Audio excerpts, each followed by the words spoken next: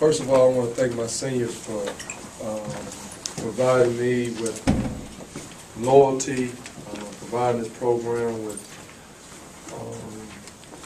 just faith in us. They could have left, they could have transferred, they could have did a lot of things, but one thing they said we're going to stay through the tough times and we're going to get back to where we belong. And, to them, they kept this program alive, and I owe them a lot. I can never repay them for what they gave me. A chance to coach them has just been a blessing. And tonight, for Nils to get his career high, and all the seniors that's played on that 2011 team to go 16 for 25 is remarkable.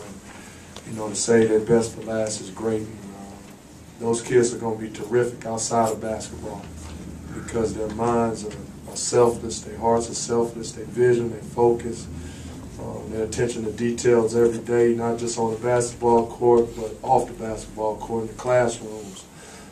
Being role models and ambassadors for this great university is terrific. And I owe them a lot, and I thank them for our opportunity to coach them. This game was with Rutgers. Rutgers came in, they shot very well. They played their type of game, they played their pace, but at the end of the day, we made stops and we got to win. And, I take 24-6 going into Louisville, but we have to be together, and that's what we're going to be. And it's just a wonderful, special moment for me to get this win. No matter what the 5, 6, 10, 1, no matter. We got this win in front of some of the greatest fans in the world. They've been here with us from thick and thin, and just to see them show up like they did, that student section was on fire all night long, and hopefully, like I said, we'll be back here in April celebrating. Questions? Coach, can you just talk about Shabazz 7 3-pointers today? Didn't seem to let the senior night affect his game at all. No, we just talked about it's a great milestone, senior night, and you pass that, but at the end of the day, you got to play basketball.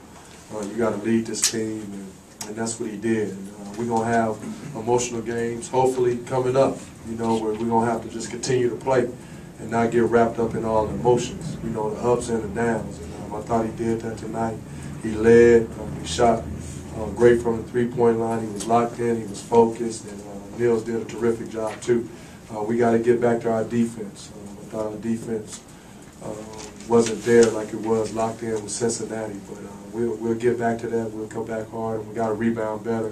Just to point out some things that we're going to work on before we get to Louisville. DeAndre obviously hasn't contributed much offensively lately, but how big was his block in the last minute there? I mean, it was huge. I mean, he's been doing that. You go back to a lot of games. I mean, tremendous blocks. In a lot of games that we had.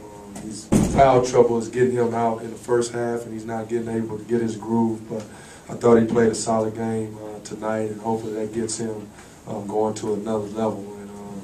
And I just know our guys going to have a breakthrough. Some of our guys are struggling, Omar and a couple other guys. I know it's a breakthrough coming. They just got to keep playing. It's just going to make us a better team. And DeAndre's going to have a breakthrough, and that's going to come here shortly. And we just got to stay focused and have faith in one another and finish this season strong in Louisville. Kevin, can you talk a little about Shabazz's maturing process over the 4 years?